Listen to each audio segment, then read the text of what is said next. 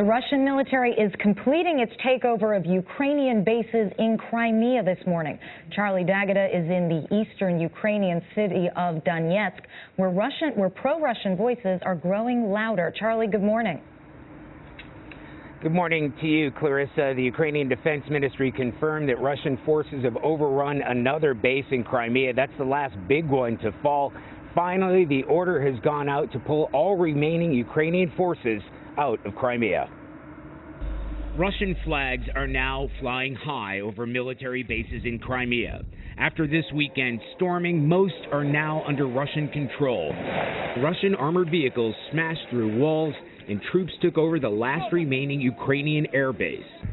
Soldiers scrambled as gunfire and explosions rang out. Abandoned, humiliated, and vastly outnumbered, Ukrainian troops had no choice but to surrender. Now the focus has shifted to eastern Ukraine, where Russian troops are building up on the nearby border, and support for Russia is highest. They say they were better off under the Soviet Union, and they're demanding a chance to be part of Russia too. Would you like what happened in Crimea to happen here? That would be super, she told us. It's a fact. That's what people want. It's the will of the people. Not everybody here feels that way, but those who do are not going away.